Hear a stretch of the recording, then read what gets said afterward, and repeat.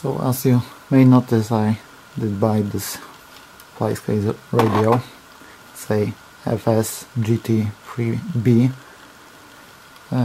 It's quite nice radio, but only problem is in here. 8 freaking AA batteries. I think it's heavy as hell and needs 8 batteries, so I will put in this battery. It's one that I buy for a RC car, but I doesn't use it, and because I will not upgrade the firmware, I will use this. This is the so-called protection board. It's a 3S balancing, charging and over discharge protection board that it's connected to the balance plug. I have it a old socket that I will use some cables to solder it. And basically how this works is that you connect through these 4 parts the battery, and here's the output and the input, because this can also charge, but it needs 1 amp charger, so I will not charge it, just I need to protect before I discharge this if I doesn't turn it off. So let me take this to the side. I will take out the batteries from this and open it with these screws on the side. I think I will also unscrew this one and start to take it out.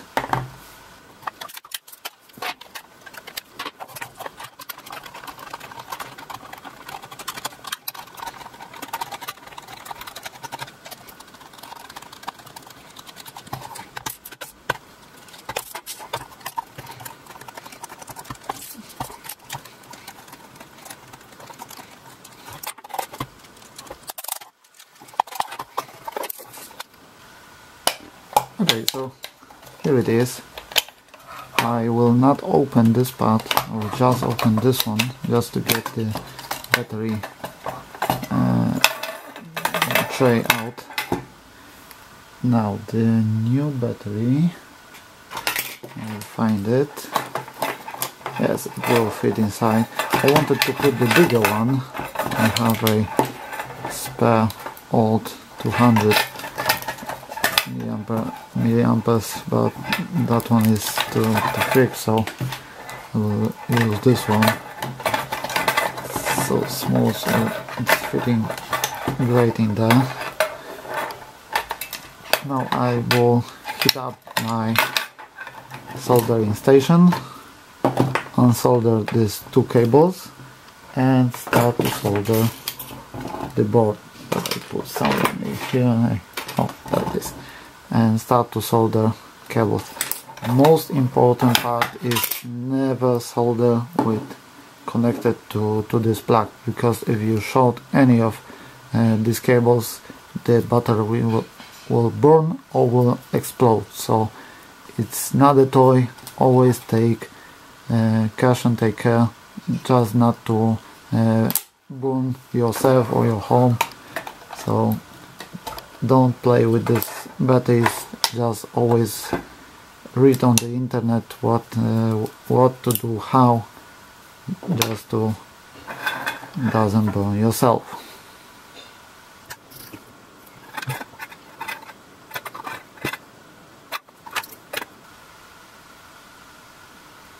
Okay, so I soldered the battery tray. I think I will put it to the side for now. I hope I will not cut it, so I can have better access for soldering. Now the board itself, I don't know if I can get the focus for it, have the B-, B1, B2 and B+. How to know it, what goes where? The plug is like this. B- is always the black one, so it's this.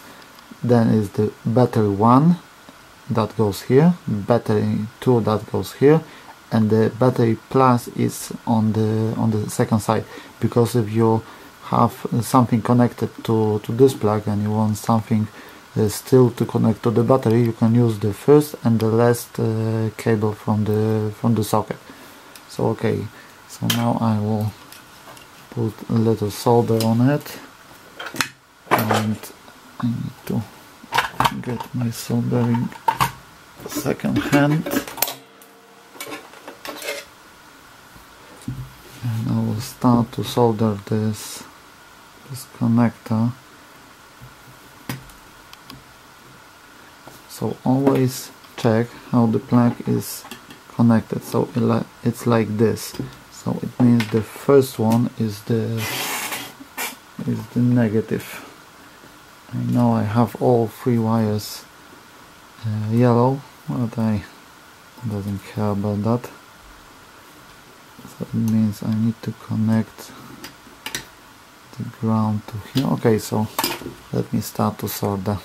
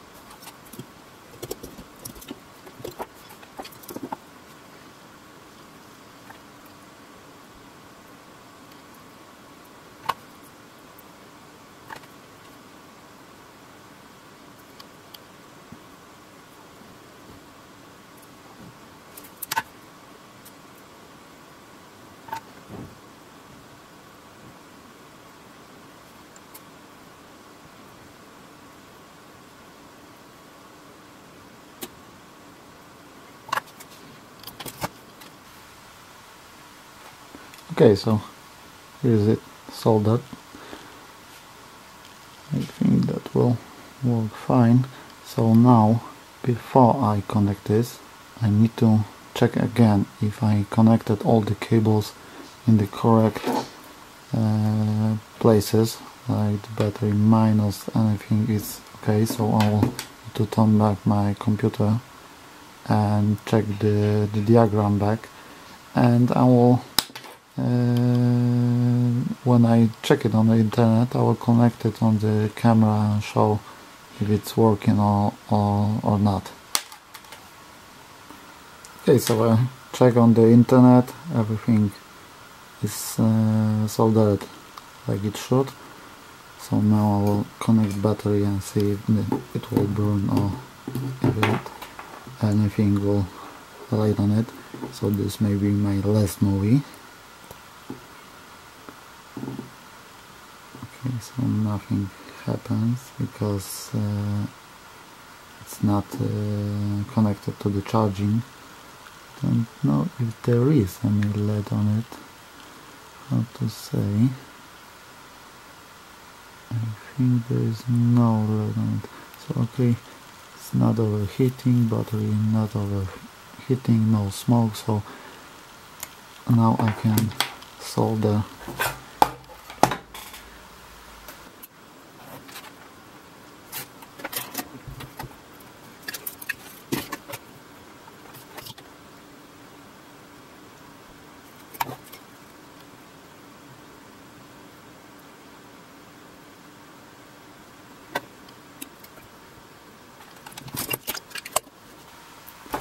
Okay, so I think it's ready. Let me connect battery. Let's see what will happen. It's connected to the minus, to the plus, and it's working. You see the voltage. Voltage is okay. So now, why I use this circuit is because if I will now leave this on, the circuit will automatically disconnect the radio before the battery will die. So this is that's why I use it, because if I forget to turn it off, the radio will still be on and the circuit will just disconnect it. So now it's, so you see, 11.5 volts, so it's much over the voltage that will disconnect the battery. But okay, now I will put the heat shrink on the circuit. I will put the hot glue here just to prevent it from getting the pins out, and just to secure before any connection and short circuit.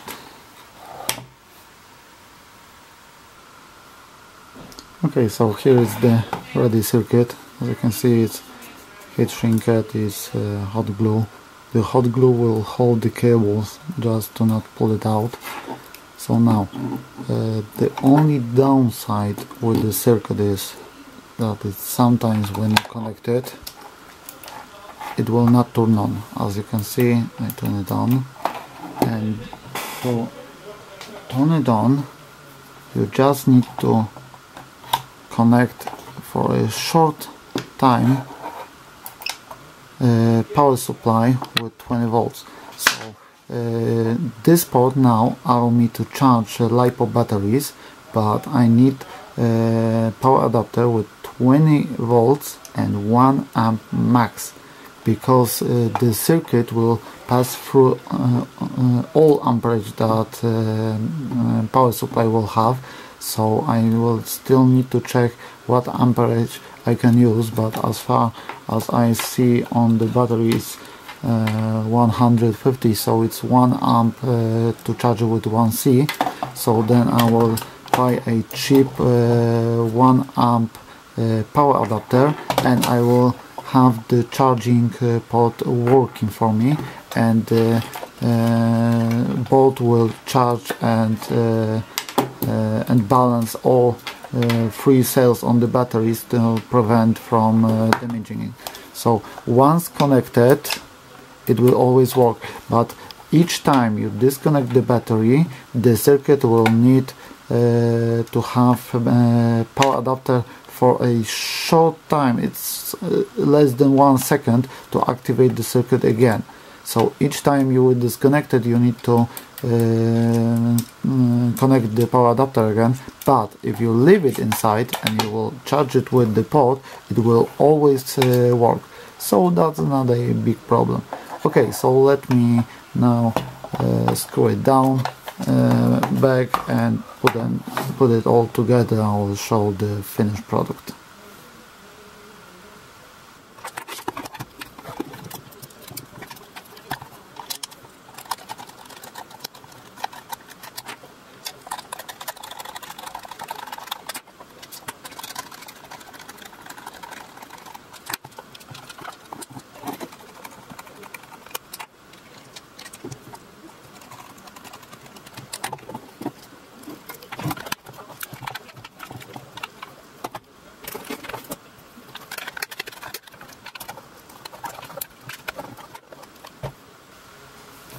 Okay, so I put it back. This battery is a bit thicker than the normal battery tray, but I've still been able to put it inside. Actually, I will not take it out, so I doesn't need it. Let me see if it's on. No, and again I will need to connect the power adapter just to activate the port. Like this, and that's all, and it's on. Now each time I will turn it on, it will be on because it's activated by the power adapter. I will try to find on the internet more information about the voltage that I need to connect to charge it, but so far this makes it very easy for me because I don't need any charger, any something like that. I will just connect a power adapter to the spot, activate the remote and have it working with no problem. So that's all. I hope you take every caution with working with the Lipo and modifying it, but as you can see it's more easy. Of course I could connect the battery directly to these two cables, but I wanted to have a protection and still I will have a charging function from the radio that is like it's designed with this radio. So that's all for now. Okay, so I did some tests on the more research on the internet about this model, and there is a bunch of movies where a man tested and he said that this device will charge battery but will not charge it good. So in this case I think the standard chargers like the BMAX or the IMAX will also not charge it perfectly, but if you still want to charge it, it will work. But so far I think I will use a separate charger because it's mostly once in the year, because I doesn't use these devices any car so often. But one thing that I did is if I connect it, it will not turn on because the device is not activated. So I made a jumper that I connect to the battery like this. Then I connect it to the plug, disconnect it, and it's on. So remember that this cable I will only use just when I disconnect the battery, because the battery will stay inside. I will not need it. There is much space inside, so I can still put it in here and left it in case I will need to jump in the field. But so far this will work for me great, and I don't know if anyone else will use this circuit to do it what I do, but so far for me it's much better than using 8 freaking AA batteries. So that's all. I will leave the battery inside because it's ready. Just put the cover and it's done for now.